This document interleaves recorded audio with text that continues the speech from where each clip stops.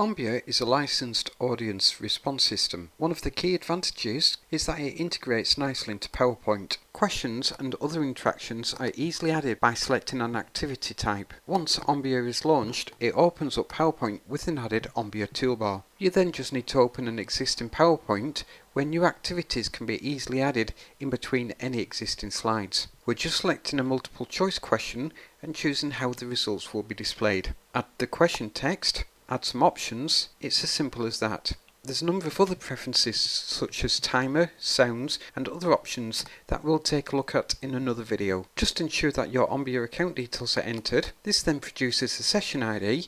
Start your PowerPoint. When the activity shows, just get your students to respond on their device by directing them to the response website. Results are then displayed, which can be customized. There's a range of questions, feedback and engagement tools that we'll take a look at in future videos.